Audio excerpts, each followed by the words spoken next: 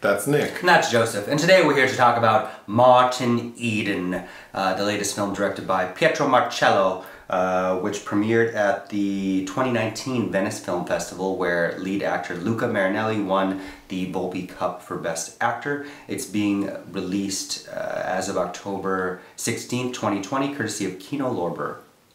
This is a surprise video for me. I have no idea what this movie's about. Just didn't make time to watch this week. Tell me about it. Us.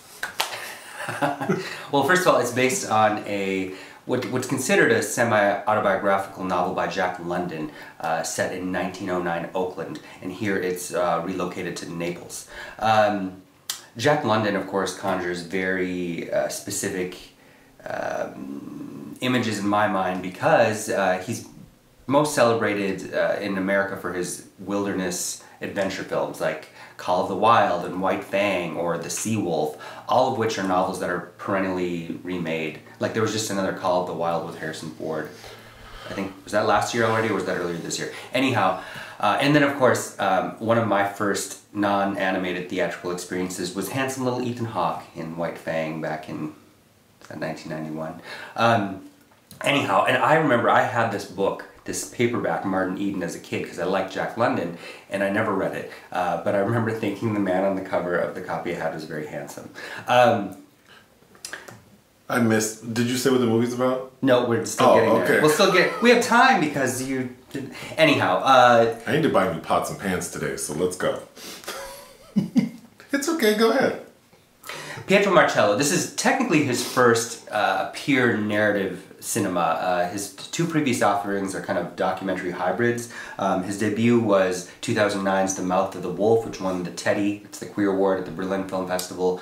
That's about a man, a criminal whose trans lover is waiting for him as he serves his prison sentence. The person who made this film did that? Yes. Oh. And that is made, if you see Martin Eden and are interested in seeing that, there's an opportunity right now to stream it via Acropolis Cinema and Kino Lorber, and then Lost and Beautiful in 2015, which also has some ties to some things going on in Martin Eden. Anyhow, it's about the titular named character. The time frame is not as specific as London's 1909 Oakland. It's set in Naples. I think you're able to piece together that it's, I thought leading up to the advent of World War I in that same time period. Anyway, it's about a young, semi-ignorant sailor named Martin Eden who saves a young man named Arturo from getting beat down. He's an upper middle class person. To thank him, he brings him to his parents' house for dinner, and Martin immediately falls in love with Arturo's sister, Elena Orsini, played by Jessica Cressy. And then they flirt over Baudelaire, and he says he wants to be a writer, and she says, well, first you need an education. And he's a very vibrant, very vivacious young man. He kind of woos the family with his charm, and then that kind of sets up the thrust of the narrative. He goes off to, get his education and become a writer, hopefully secure wealth, and then fall in love with marry this woman. And of course things don't go according to plan, and eventually he comes to despise the very people and the very system that he wants to have a place in.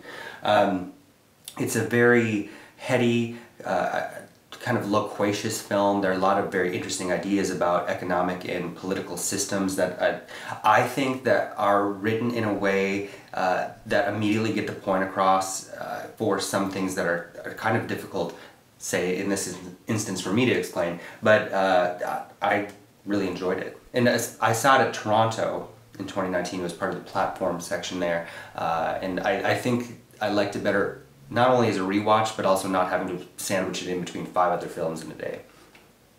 Okay. You have Liza Minnelli written down? No. No? I'm trying to find something interesting. So Jack London, many look to this novel because it ends by him walking into the sea, and supposedly a rumination on London's own suicide.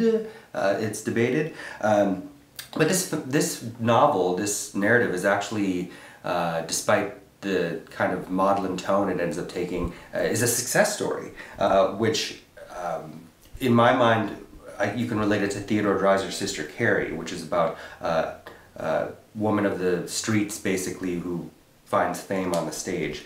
And even though she's not technically happy, there's that. There are two scenes that I really liked in this. There's and they're both kind of with Luca Marinelli really going into impassioned overdrive.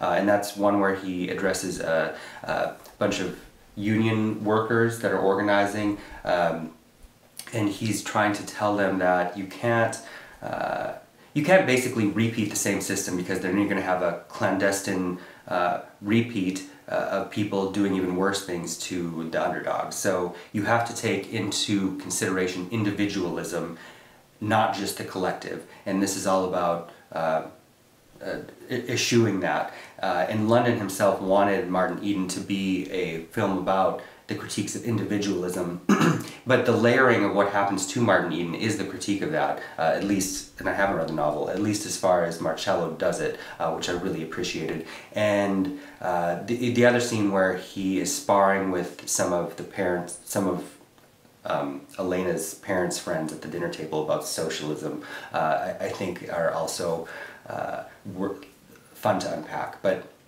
I feel like I'm rambling. Did you give any spoilers? Well, he dies. Oh. That's a spoiler. And he comes to hate himself, even though he becomes a major author. And, and Elena, of course, who says, because of that speech he gives to the union workers, he's splashed all over newspapers as a socialist, even though he isn't a socialist. And so that subsection of society kind of distances themselves from him, including her family. But later, after he finds success, she comes back to him. If I have any real critiques of the film, it's that all of the other characters kind of operate on a level of cliche, because he has another affair with a woman named Margherita who's of his class, and played by this beautiful woman who really has nothing to do. So there's nothing really fleshed out. He also has a sister who's abused by her his brother-in-law. None of them are given any kind of real complexities because we focus so much time on this eponymous character. So really quickly, this is about a man who meets a woman and like gets involved with her and her family. And wants to become a writer. But he ends up like hating her. Mm-hmm. In the world she represents. Well, and then he leaves and then kills himself? Yeah. Okay. That sounded a little dry. No? Did you like it? I did like it. What would you give it? I give it 3.5 out of 5. Oh, wow. Okay. Yeah. I didn't get that, but okay. Good. That's nice. Well, I mean, it's not the most exciting material to talk about, but as a cinematic experience, there's two cinematographers. It was shot in Super 16mm. It looks exquisite. There's a lot of layered, gritty shots of the actors and the close-ups, and then some beautiful landscape sequences. No, I did really like it. Great. I think you would if you had given it a chance. Oh, well, we'll see.